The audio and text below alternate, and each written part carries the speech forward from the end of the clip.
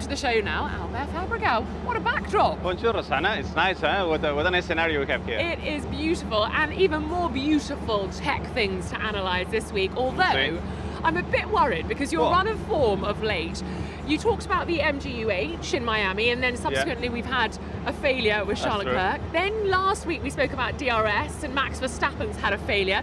So which reliability issue are we focusing on this week, Albert? I've had some emails from the team saying, okay, Albert, stop just talking about technical stuff. Now, I choose something that hopefully will be not a reliability problem this weekend. Well, of course, we talk a lot about sparks in Formula One. We see the cars generating sparks as they fly down the straight, and we talk about the plank of the car and titanium, and people talk about it, but we don't see it very often because we just see the sparks. We don't see what's actually happening underneath. But we've got a plank here, not to size, because how big does it have to be under a Formula One car? Yeah, this is one of the third pieces that the teams are allowed to fit under the car.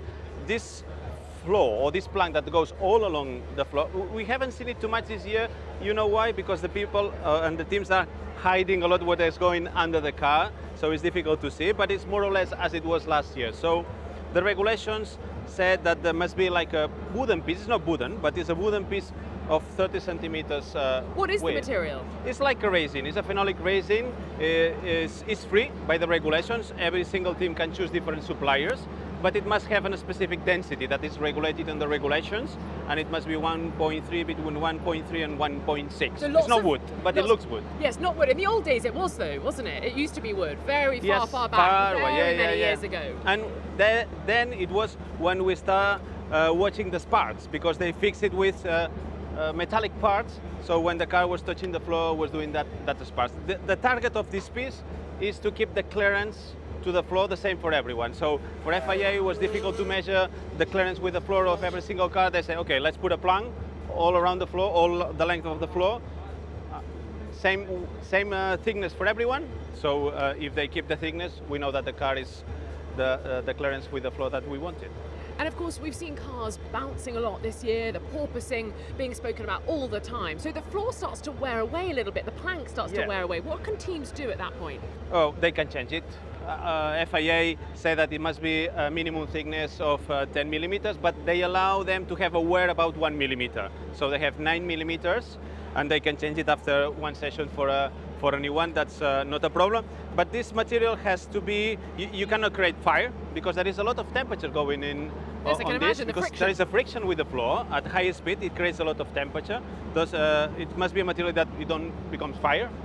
It don't do a lot of smoke. It creates a little bit of smoke, and to have less resistance as possible, it has to slide without wear or without becoming in parts over the tarmac.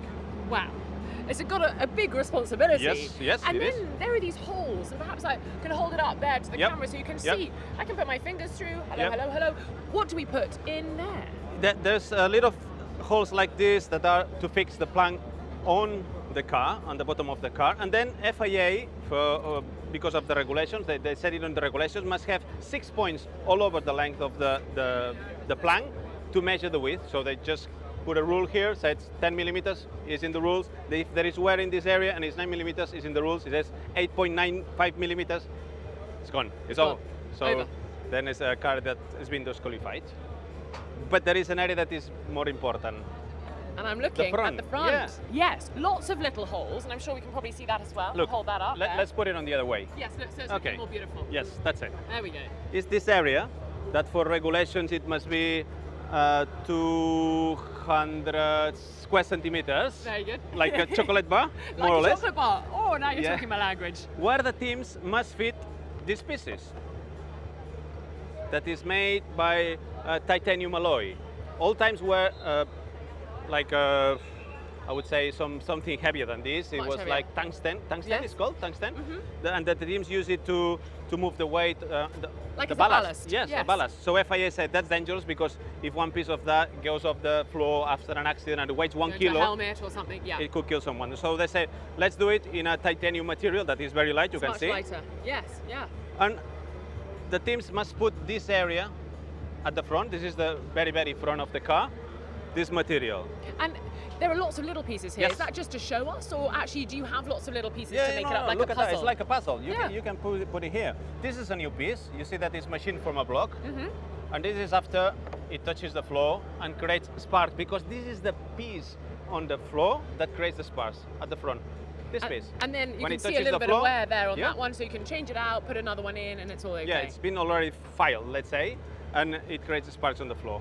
And we'll see the sparks going out behind the car. So this is the part that it creates the spark. Nothing, it's a little bit artificial, to be honest, but it's great to be able to see Yes. it, because I think we talk about it so much in Formula One. Yep. Oh, the floor, oh, the plank, and we talk about sparks and the titanium. But now I you want wanna to see see- like what it looks like on a car. Yeah. I'm hoping you've got yeah, something underneath that's for us. 22 regulations, I'm coming closer. basic car, baseline car. And I will try to turn it around because it's a wind tunnel model. And I've put this metal piece under the car. Where Yeah, you can see so I there put we it, can see it going along there. I stick it with a brown color. You're like a teacher now with your Yeah. red pen. And you see these six holes? Yeah, like we had One here at the for front, check-in. one at the rear, and two here in the middle area is the ones that FIA uses to measure the thickness of the plank Yeah. all time during the weekend. And then obviously there is other fixing points that can be used to fix the plank on the chassis.